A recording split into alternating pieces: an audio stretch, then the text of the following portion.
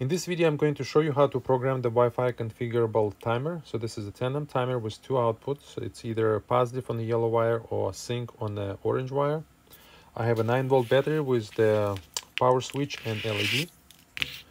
Now I'm going to connect the negative to the black, positive to red, and output to a yellow, since I have the yellow positive output light.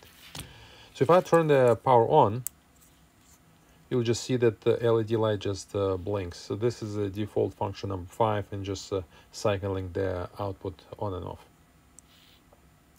To configure the timer, I need to put it in a programming mode, so it creates a Wi-Fi network.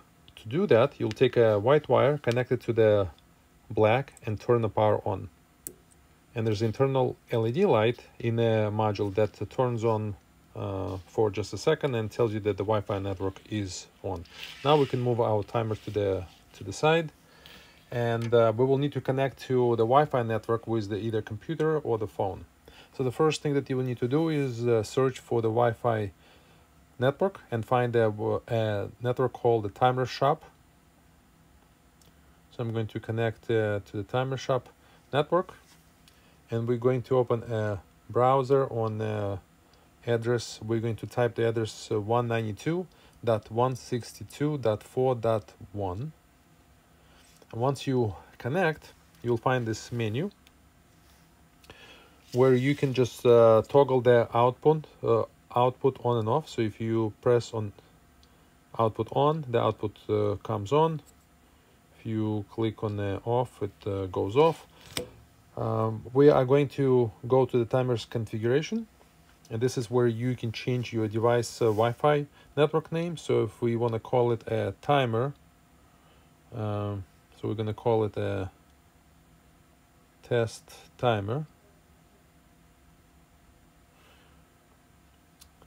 And we're going to change the configuration to blink really fast. So we're going to change the timing, and we're going to keep the function number 5. But this is where you can change the function, the trigger, all the parameters of the timer. This is where you can switch the positive to a negative, to the ground sync, and set up the gradual or the reverse output. So we click save,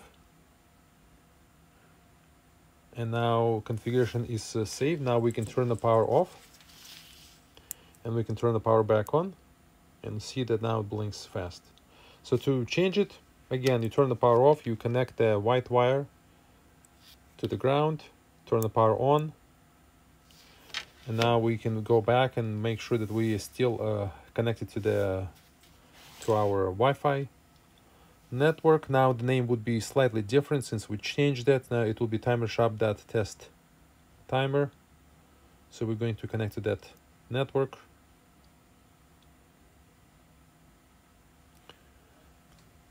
And we're going to go to the main menu, and now we can go into the configuration and change our configurations to blink really fast.